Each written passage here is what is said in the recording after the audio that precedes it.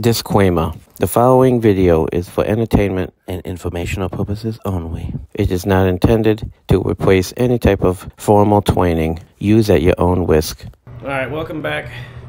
Newcomers and long-timers, welcome back. Today we're talking about something, a tree trick, or a rigging trick for certain scenarios. You won't always use this on a daily basis, but in all my years of watching YouTube, I don't think I've ever once seen somebody talk about this rigging trick, I guess we can call it, for lack of a better term, a cheat code, a hack. I call it the poor man's speed line, but it's more of like a controlled speed line, so we can call it the poor man's speed line just for simplicity.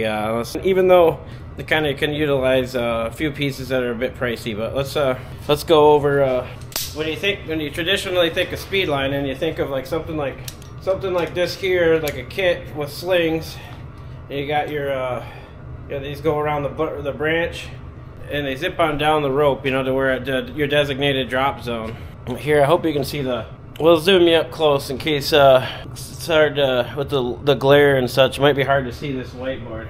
All right, this is our scenario here. Our tree, and say this is either an entire removal, and we want to save some labor, but we don't. You got to mind you don't own a speed line kit for this, but you do have your basics: a porter wrap at the bottom of the tree, you have a rigging rope, and you have some sort of block. But we could also utilize, if this was a natural crotch, you can utilize it too.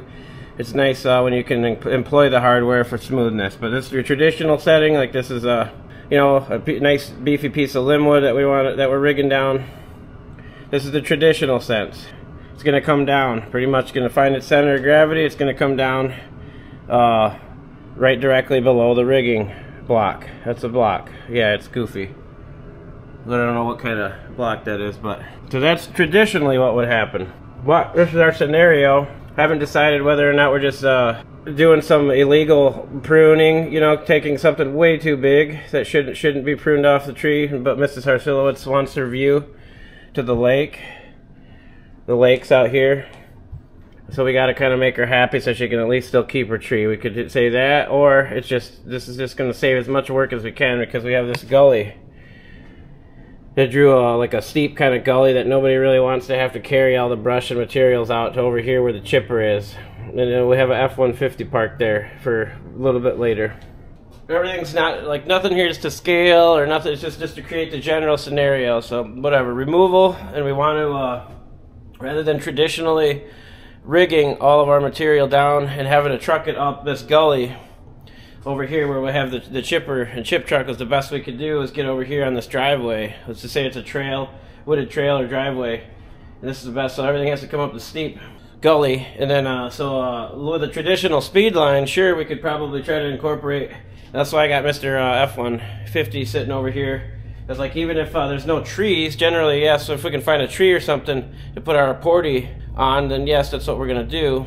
And zip that stuff on over with the speed line kit and the porty over here. But even if you can get your truck somewhere, I've done this a lot of times or even a trailer, because trailers have lots of ratchet, load tie down spots on them. You can even use that to tie to use even a figure eight if it's light duty stuff. But your porty are on a trailer hitch, tie it to your pintle. Put your porty on your pintle of your truck, your bucket truck, whatever, somewhere or something. You can. Trucks make great mobile anchors for speed line scenarios. And so we have our porty here on our F-150. I'll draw this out, and then we'll zoom in just in case I can't tell what you can or can't see. As far as we're pretty close. As far as your view goes, I can't tell exactly.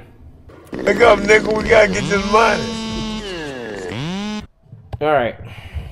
Now, this isn't going to do us much of nothing. So we found a new place to put the porter wrap, but this doesn't help us. This bitch is still coming right down here into the weeds, So here's where our trick comes into play. This is all we're talking. So this is what we employ: our normal porter wrap, rigging rope of any diameter, and of any strand, whatever. preferably, I mean, a lot of times most guys are going to be 9/16 and 1/2 inch rope to start with anyways. Once you get onto trunk wood, yes, you're going probably going to be up and bigger, and at that point, that's not what we're talking about anymore. This has nothing to do with negative rigging trunk wood. This is all for pretty much moving material.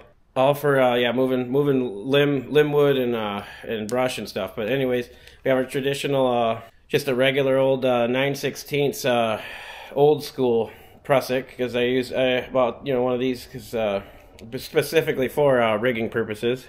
Simply just need any type of INI hitch, and a carabiner technically is what makes it a poor man's setup. And then we get a little bit pricier with the Rock Exotica, but this is a great use for if you already have one of these and use these often for like mechanical advantage and light duty this and that and span rigging. I love these for span rigging too. I feel like that's what this guy right here, the Rock Exotica 2.6, she's a beefy girl and can handle anything you can throw at her as far as staying within 1/2 inch rope production or 1/2 inch rope specs. Since that's all this is technically rated for is 1/2 inch rope. But anyways, I incorporate this on a Deadeye sling. Sling was all messed up. Daisy chain. There. I don't know why it was all goofed up, but anyways, Deadeye sling. So that way when I span rig, this can roll up and down the rope, and then right here I can tie this, have my rigging rope tied off right here in front of me from climbing, and then this is onto the rigging rope, and then I tie this onto the piece, and then zip, and away she goes, Anyways, that guy was pricey when I bought that years ago, and I'm sure the prices now with this crazy world we're living in I don't even know how much this stuff costs anymore half the time. But anyways, little baby Rock Exotica makes this thing a lot nicer.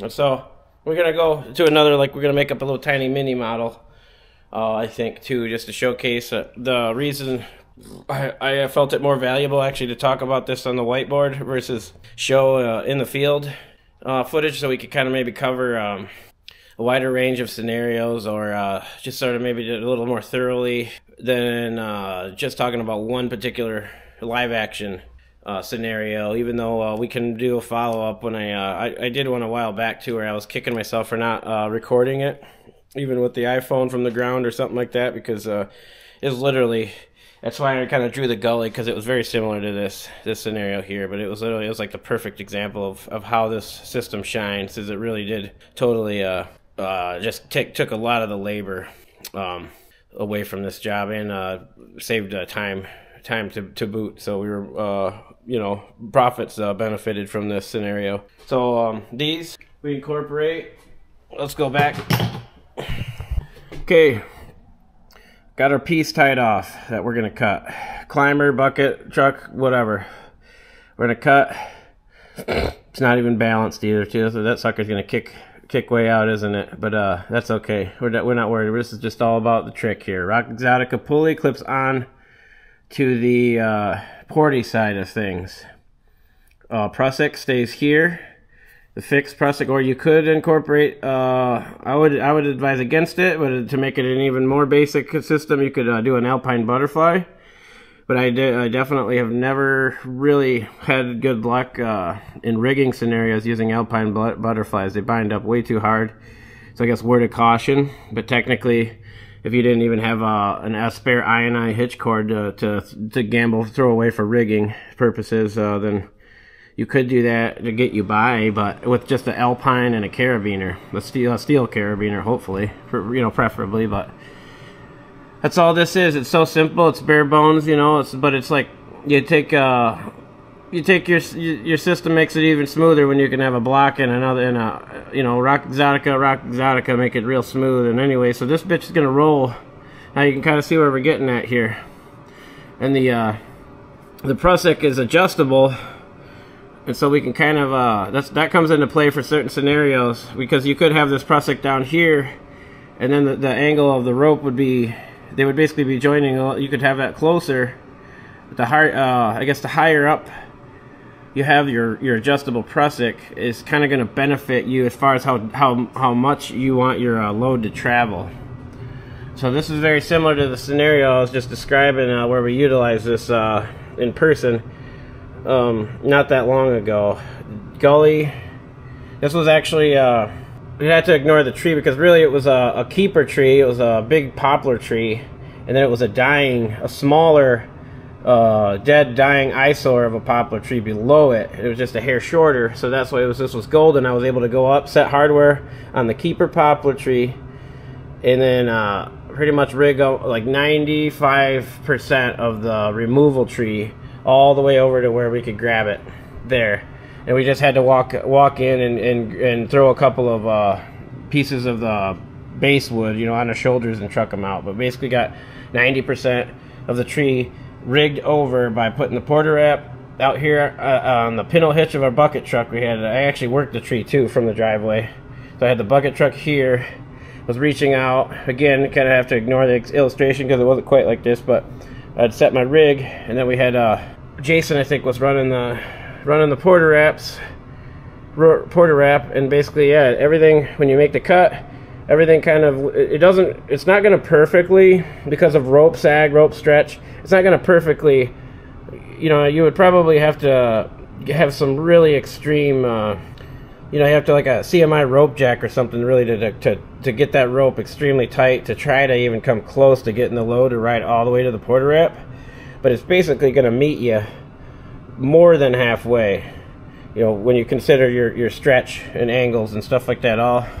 But basically, that's going to take your material, you know, and get you even if it's on the edge of the crest of your gully or something, right there where you can grab it on safe, nice, easy, flatter land, versus having to cart everything up, you know, like what this scenario here, it looks like it's offering us. So we're going to cut, and then the rope is tight, mind you. We have to get it as tight as we can before we make the cut, and then he gives us the go ahead. We make the cut, and it rigs, and it slides on over.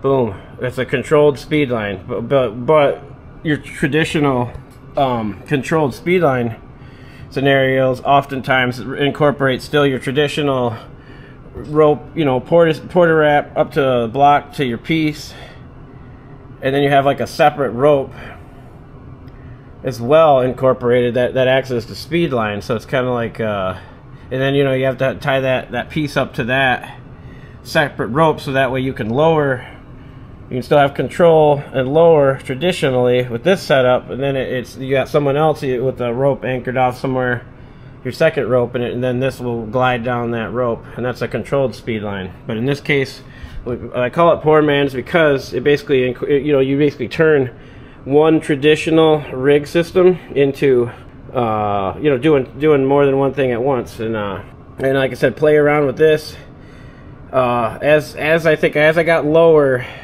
where it really shines too with the adjustability. As I got a little bit lower on that removal, I was working down, the angles changed, and so if I kept my prusik, so when I kept my prusik kind of close to where I'm tying off onto the piece, that kind of creates a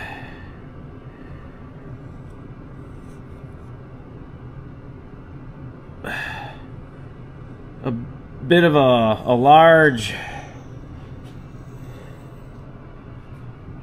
belly going on when we had that whole tether close there. And then so it really kind of doesn't, like, you make the cut and it doesn't really, you know, it doesn't quite make it as well as if we can if we can crank this up and get it up high. That's what I had to do there. And then that does create kind of more of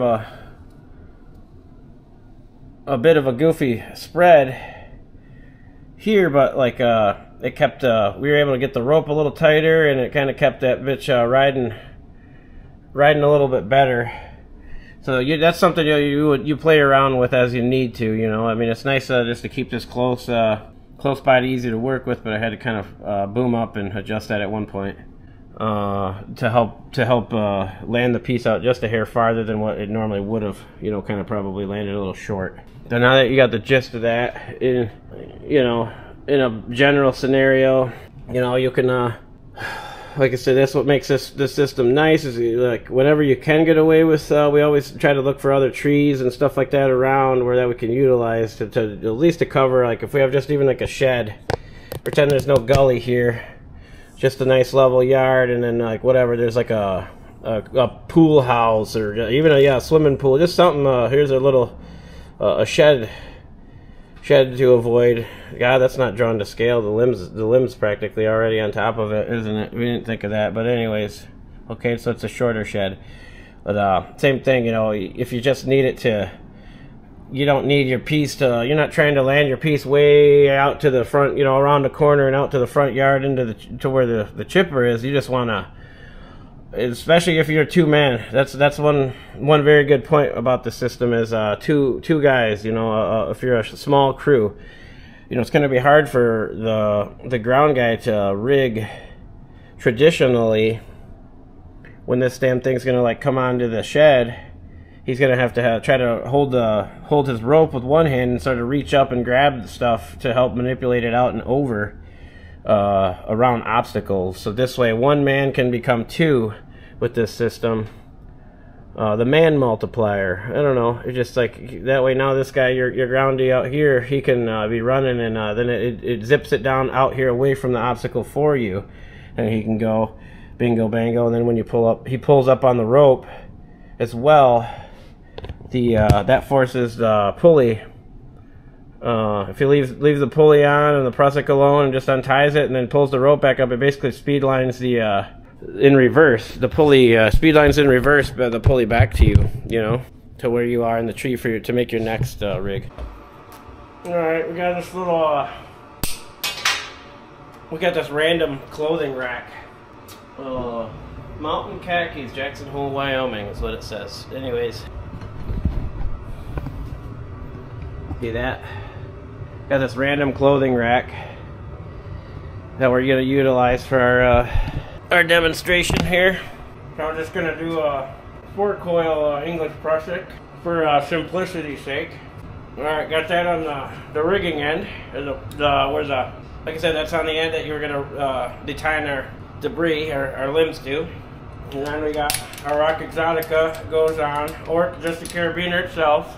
If you don't have a Rock Exotica, that sucker's going on the running end. See that there? Now my anchor, rather than just being down here at the bottom of the tree and riding straight, now I'm gonna go, you know, I'm off to the side. I'm anchored to a pickup truck or whatever. I don't really have enough weight nor height to